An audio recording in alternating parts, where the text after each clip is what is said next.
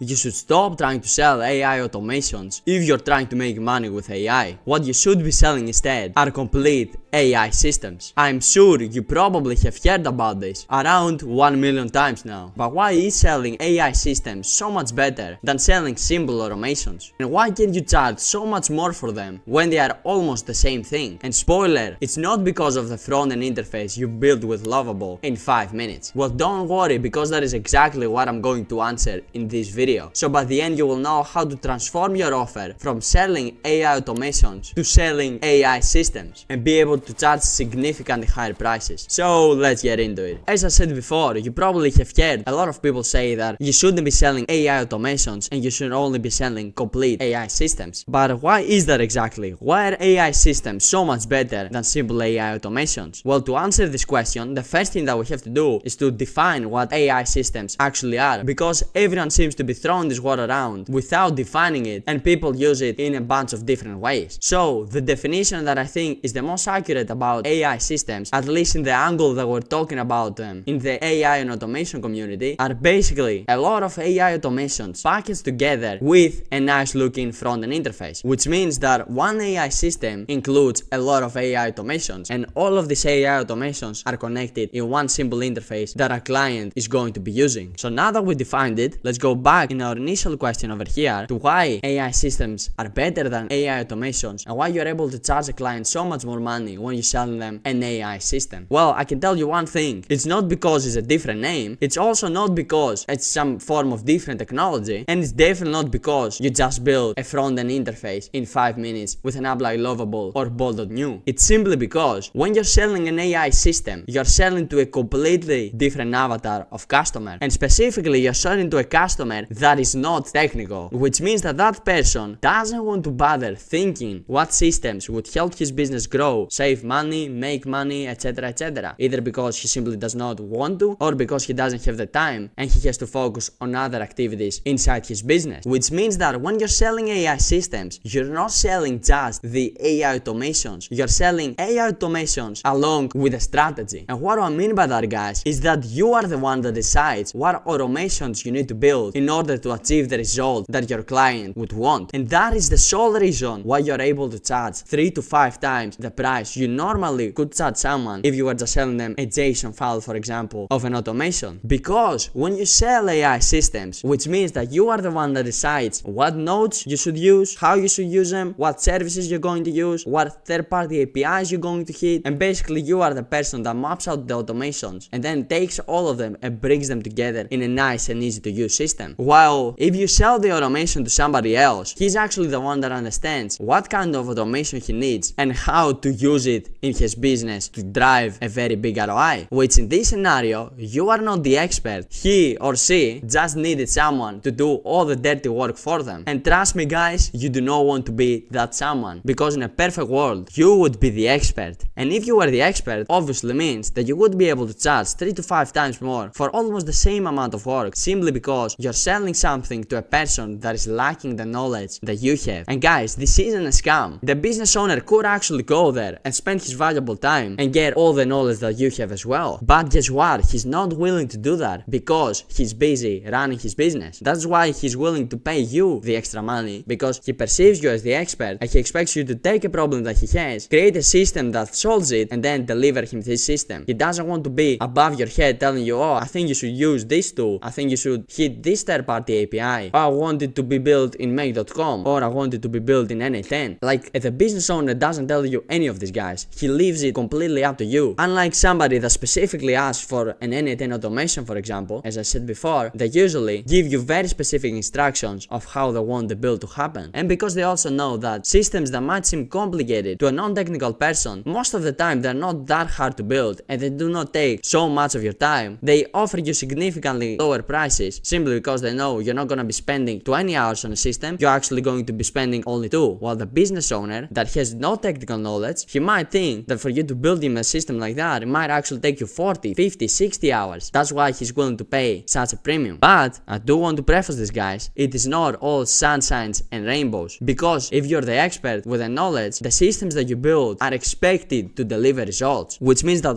along with the extra money also comes extra responsibility and risk. Because if you sell sell an AI system to someone and you were the one that designed it to double the client's bookings, for example, it is also your responsibility for your system to actually deliver this result. While if you're simply selling an automation to someone who specifically told you, hey, I want an automation that uses an AI agent and then it uses Twilio to send messages and then saves all these messages inside the Google Sheet, then your only responsibility would be to deliver an automation that is working and is following these instructions. Whether this automation is completely useless for the business and drives zero results does not concern you, simply because you did exactly what he told you to do, since he was the one that came up with the idea for the automation. Or in other words, he was the orchestrator and you were the person that was doing the dirty work, we might say. So I think now you should be able to understand the difference between selling automations and selling AI systems. And just to recap, they are the client avatar that you're selling to. Usually if somebody asks you for a specific automation, he's a technical client and he has knowledge of tools like N8N, Make.com, he knows about APIs, etc, and he just wants someone to build his vision. While if your client is a non-technical client that does not know about N8N, Make, APIs, HTTP requests and all of these things, then he expects you to actually come up with a plan and a full system of how you can drive him results, which means that for this extra knowledge that you have, you can charge him a premium price. So that's why you're able to charge usually 3 to 5 times the price to a non-technical client, while if the client is technical and basically gives you specific instructions, they usually tend to pay significantly less than the non-technical clients. And that is because the non-technical clients are also buying the knowledge that you have and they are lacking themselves, and not because you just built a nice looking front-end interface with Lovable in 5 minutes, like many people seem to suggest. But don't get me wrong, building a nice looking front-end interface is very important, especially when you're working with non-technical clients, simply because they don't know how to use platforms like N8N and Make.com, which means that even if you go and build them the system, they're probably not gonna be able to use it simply because they're going to think, oh, this is too technical and I cannot actually use it myself because I'm not a technical person. So building a front-end interface with an app like Lovable and Bolt.new is very important and you should always do it, simply because if you don't, your automations are going to be almost unusable for your clients, and of course if they cannot use it, they're not gonna be willing to pay you. But again, this is just the cherry on top that you can do in like 5 or 10 minutes. The main thing that they are paying you for is for the knowledge to craft all those different systems and package them together in a way that actually solves a problem that they have in the business. So these are the reasons why selling AI systems is actually superior to selling simple AI automations. Make sure you click the link in the description and you come and join my school community, in which I show you exactly how you can sell these automations. I show you how you can do that by using Upwork, cold email, and by building an audience on YouTube and on Instagram and then leveraging this audience to sell them your automations. And in my opinion, guys, these two are the best ways and the most high leverage ways to sell your automations, because if you build an audience, you're not going to be the one that is chasing the clients. The clients are actually going to come to you and ask you to build them automations. So if you're interested in all of this content, along with getting access to more than 150 members that are interested in AI and most importantly making money with it, make sure you click the link in the description and you come and join my school community, and I will be waiting for you inside. But now if you want to learn how you can sell AI systems the right way and avoid the most common mistakes that beginners usually make sure you go and watch this video, and I will see you over there.